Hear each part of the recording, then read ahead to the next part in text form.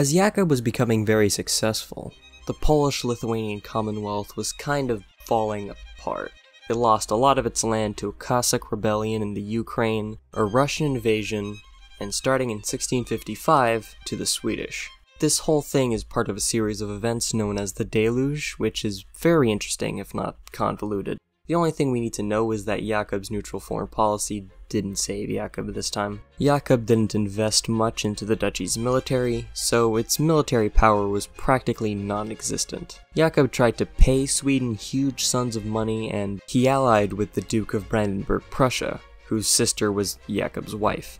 Prussia ended up allying itself with Sweden. Karl X, the Swedish king, didn't see any reason to leave Courland and Semigallia alone, so his army went to Jelgava and captured Jakob.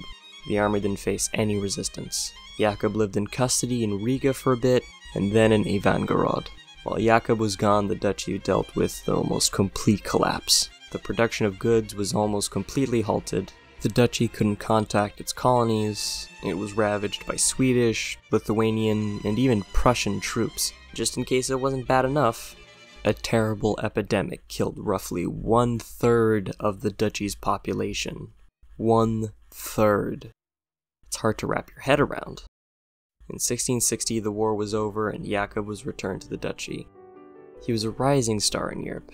He had an insane trade network, colonies, connections. Now he was left with a duchy that was a husk of its former self. He even had to cede some territory to Sweden. He would spend the rest of his reign rebuilding the economy. And his colonies, well, they were both taken from Jakob. The situation with the colonies is more interesting than Jakob's domestic policies, so from now I'll focus on that. Let's start with the Gambia. In 1659, the Dutch West India Company pressured Henry Momber, who's described as an agent or commissioner of the Duke in Amsterdam, to accept a contract that gave all of Jakob's colonies in Africa to the company until Jakob could resume ownership. This would allow the settlements to be maintained while Jakob was imprisoned.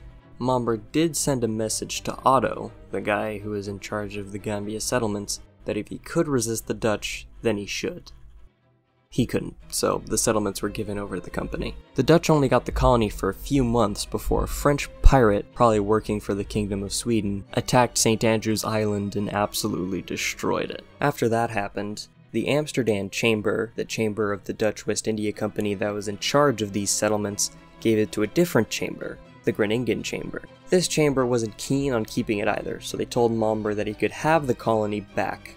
Momber was very happy to hear that, since Jakob was released around a month before that, and Momber didn't want to piss off Jakob by telling him that he gave away the African colony.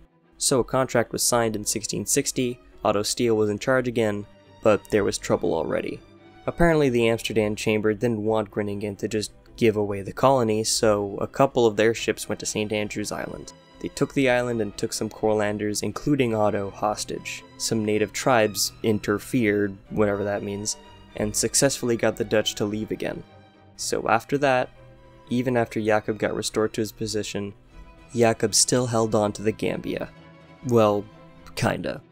They pretty much only held on to St. Andrew's Island from that point. The Dutch weren't the ones to ultimately take this colony. That was the English. In 1661, the newly instated Charles II of England chartered the Company of Royal Adventurers of England trading with Africa. First thing they did was harass the Dutch in Cape Verde. After taking an island, they sailed down to St. Andrew's Island. Otto couldn't tell whether the frigate was friendly or there to attack like the previous Dutch ships did. And as they say, when in doubt, shoot it down. So he fired upon the frigate. Then the captain threatened to level the fort on the island. Otto promptly gave the island up. The British held on to the island until a fire broke out and most of the stuff, including the munitions, were made useless. So then the island was abandoned by the British too. But this time, Otto didn't return. The duchy would never again hold a colony in Africa. But how about America? Well, after the Dutch side of the island heard of Jakob's capture, they pretty quickly thought up schemes to take over the entire island. One of the things they did was promote the idea that Jakob abandoned his American colony. You see, the Tobago colony was already in a pretty bad shape. Most of the original settlers were dead, even the priest dipped after a while, and now that the colony was no longer getting support or information, It didn't take much interference before the settlers gave up their fort in exchange for a trip back to Europe in 1659. The Dutch manned Fort Jacob for a while, but they mostly stayed on their original side since it was so much better.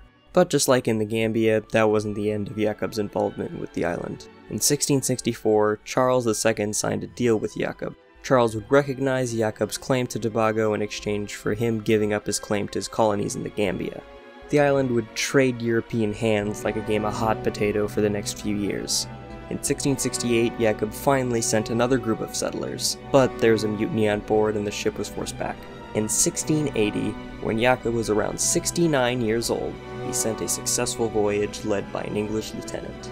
Fort Jacob was left in ruins, and in less than a year the lieutenant gave up and just went to Barbados. Thankfully, a year later, Colonel Monk led a second wave of colonizers that got to the island in 1681. Monk actually set up a permanent settlement on the island, though Monk defied Jacob's orders and attacked the locals, which made living much harder. But the settlement somehow kept going. Jacob's colonial ambition was at least somewhat restored, although this would not be a very long-lived colony. At least Jacob wouldn't live to see it fail, because on December 31st, 1681, after less than 40 years of being Duke, Jacob Kettler passed away. Jacob Kettler was an intelligent and ambitious man who took what he had and created something special. An economic boom and colonial network that, although short-lived and costly when it came to the lives of many settlers and African slaves, made him one of the most well-known people in Europe during his day. But exactly what made his rise to power so interesting and impressive were the limitations that his dukedom had, and those limitations were what led to his downfall. I say downfall, but even after the collapse of his colonies and the collapse of his economy, he was still able to bring the duchy back from a war and epidemic that devastated it. And his colonial ambition was still in him when he became 70, which allowed him to die with the knowledge that despite what happened in his late 40s, he didn't lose everything. There is a quote which is attributed to the King of Sweden, Karl X. I couldn't confirm whether this actually came from him, but I'm still gonna share it because it's quite apt.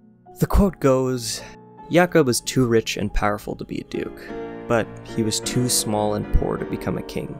Which sounds about right.